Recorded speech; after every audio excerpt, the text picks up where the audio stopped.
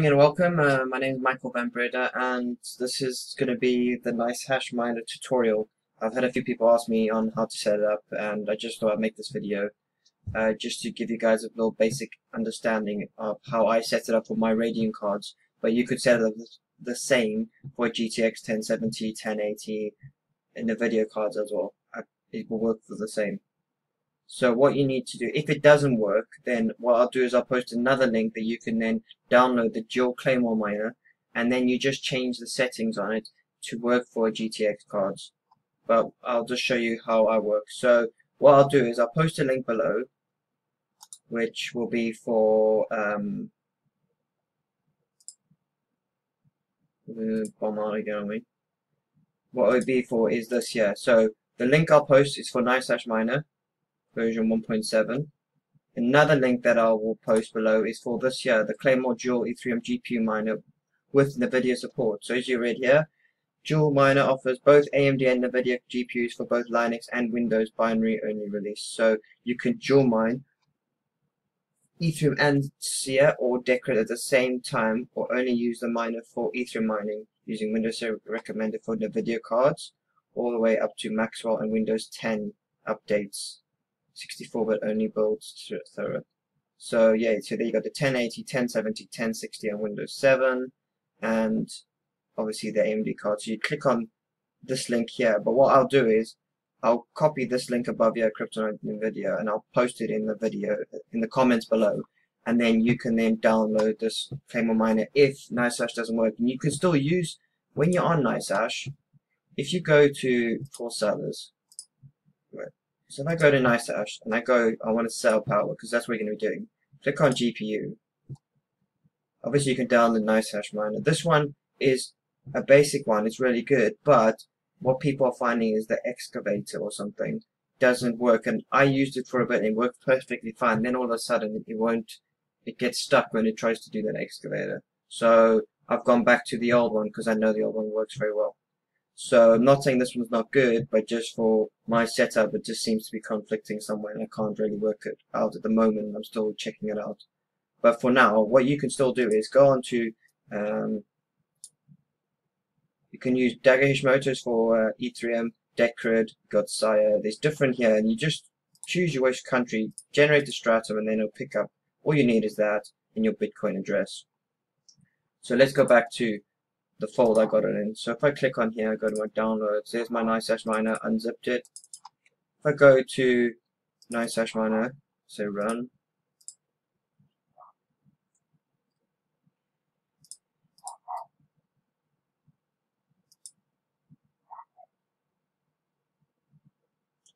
so there it picks up my cards. So I've got a Radiant RX 580 and an RX 480.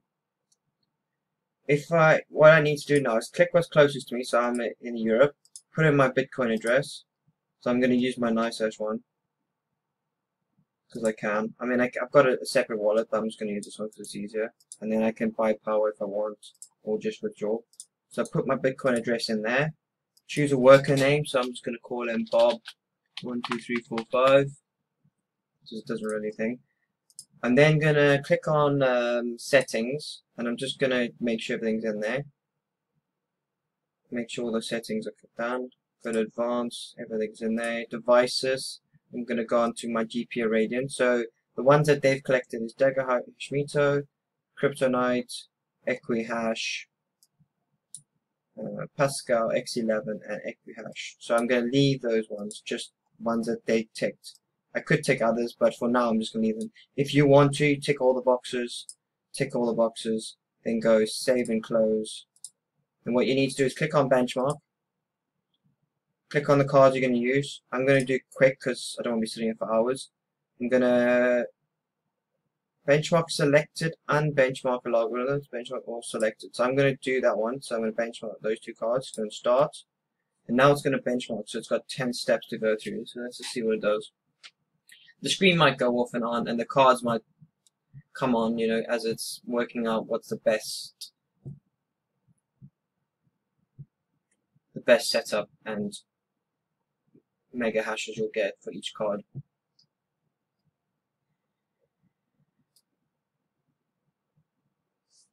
So now it's going to start benchmarking. So while it's benchmarking, I'm just going to go on to, we'll leave it going. As you can see, it's going to start going up there. When that gets to 10, I'll be done.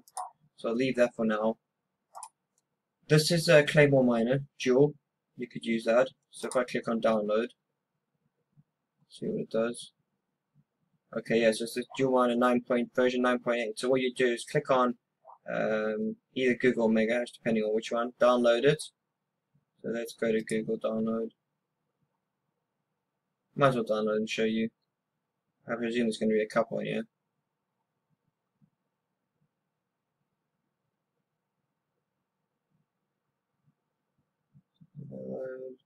It's struggling with this benching.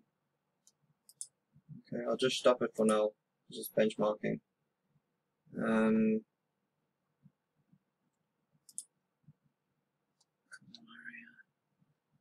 Okay, I'm going to stop. I'm not going to use my RX 580 because I'm using it for my computer. I'll just use this one. I'll just do one card for now.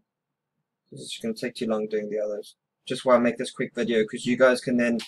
I've only got 15 minutes on the video, so... I'll do this one card first, and then just to show you basically how it works. And then, if this doesn't work, I'll make another video on how to use Claymore dual miner.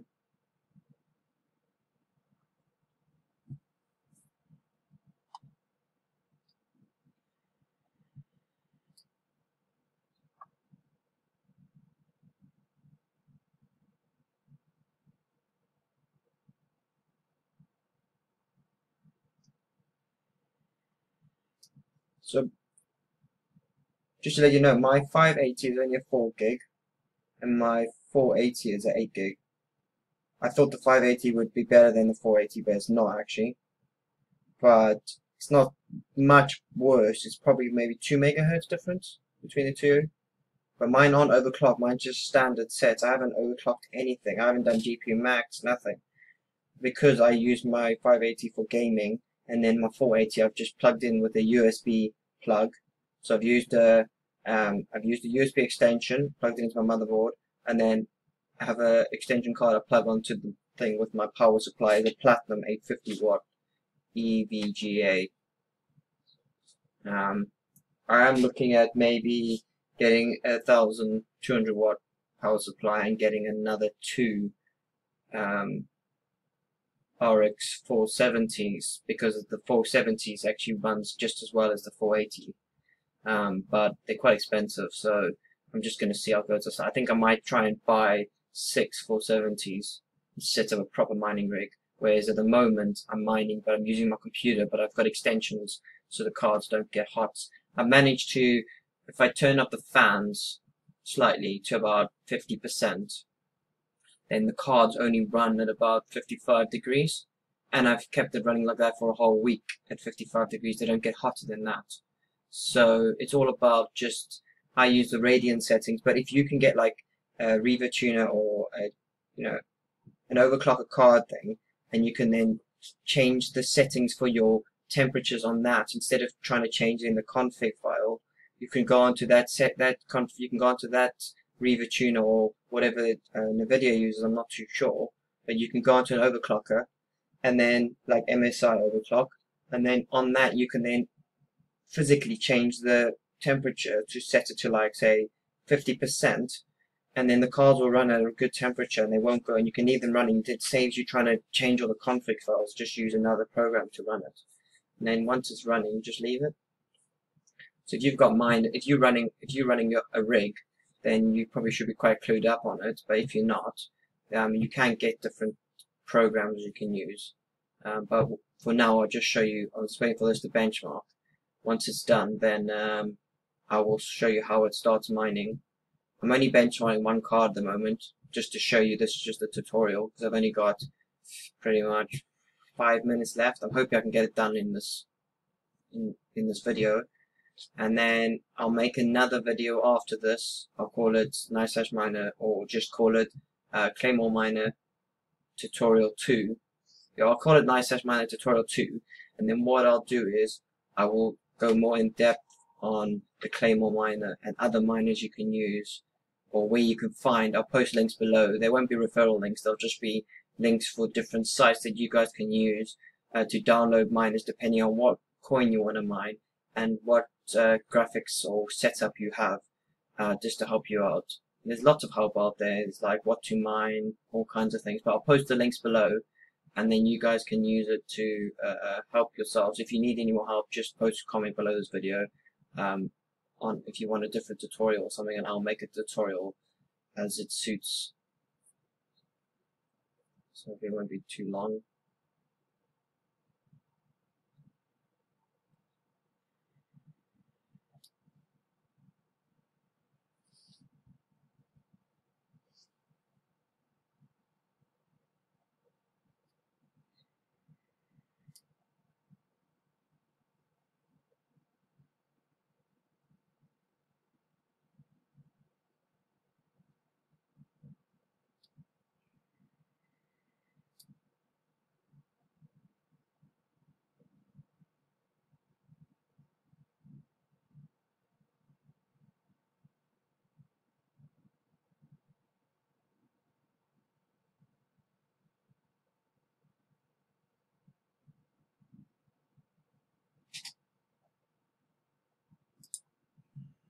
So as you can see, I've benchmarked Dagger Hashimoto, Kryptonite, Equihash, and it's doing Pascal, and it's going to do X11.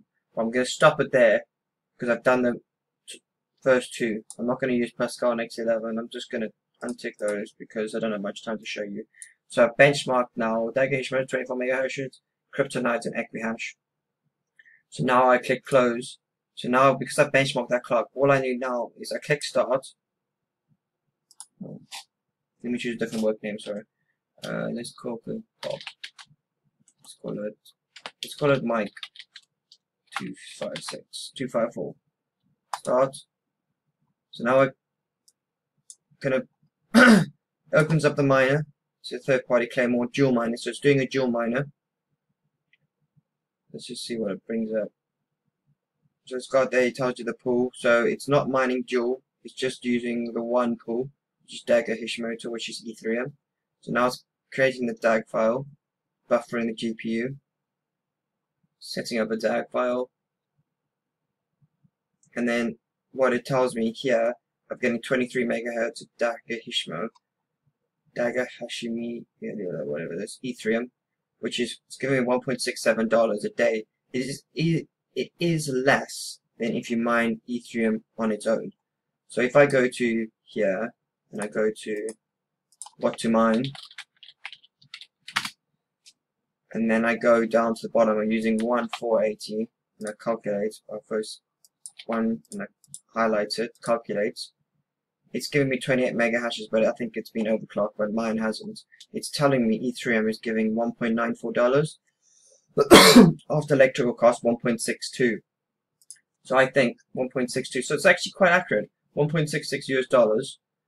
And on here, with regard to what to mine, it says 1.94, but with electrical costs, it's going to be about 1.62. So it's pretty much accurate. That's why I'm using NightSash, it's easier. But you can do it the other way. So if I stop that, and then I go on to, back onto here, I've got a couple minutes left. If I go on to, Mining Pool Hub. If I go to Mining Pool Hub, it's another pool I use, Mining Pool Hub. I'll go to Ethereum. You can set up accounts here, it's free, just think it, and then you can do dual mining. So you just highlight that, copy that, change the whatever where you're working, put your worker names in. This pool here will be 2055 will be 2055. Sorry, let me just check between. Mining pool 2055 will be, I presume it's going to be Sire. This is for switching. But if you go, yeah, 2055, pick 2055, yeah, it will be Ethereum Classic, sorry. So yeah, so that's just NiceHash Miner basic tutorial. Thanks, bye.